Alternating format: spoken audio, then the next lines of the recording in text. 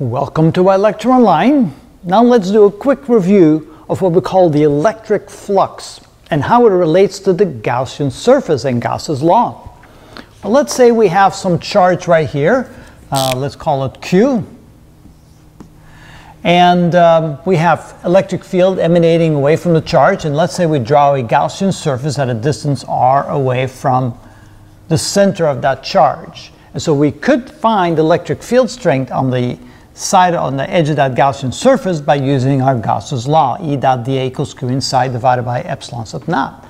But it turns out that the electric flux emanating away from a charge is going to be equal to the integral of E dot dA, which in other words, if that's true, if this is one and the same, that means we can also write the electric flux as being equal to the charge inside the surface divided by epsilon sub naught.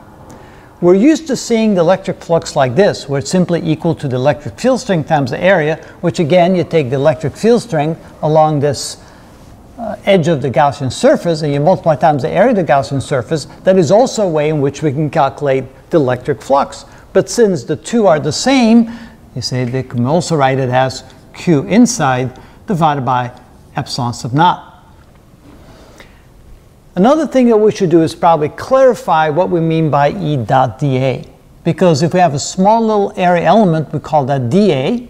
And then we have the normal vector, the unit vector that's perpendicular to the surface, which we call the n unit vector. And then we have the electric field emanating perpendicular to the surface.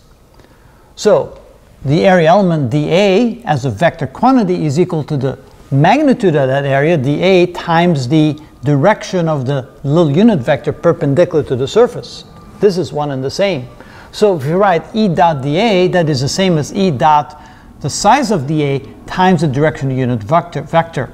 Now, since we're having a dot product between this, and since they're pointing in the same direction, the angle between them is 0, and so we multiply the magnitude of E times the magnitude of dA times the cosine of the angle between them, which is 0 degrees, and the cosine of 0 is 1, this simply becomes E dot dA. We integrate it, we get E times A. So this is where this comes from. That's why we can write this equal to this. It's one and the same because the way the Gaussian surface is always going to be perpendicular to the electric field. That's why that's important.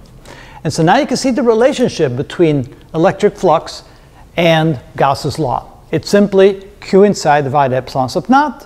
Or sometimes we simply are given the strength of the electric field and the size of the area through which the flux goes, and we have to simply multiply the two to get the electric flux. And hopefully that clarifies it a bit. And that is how it's done.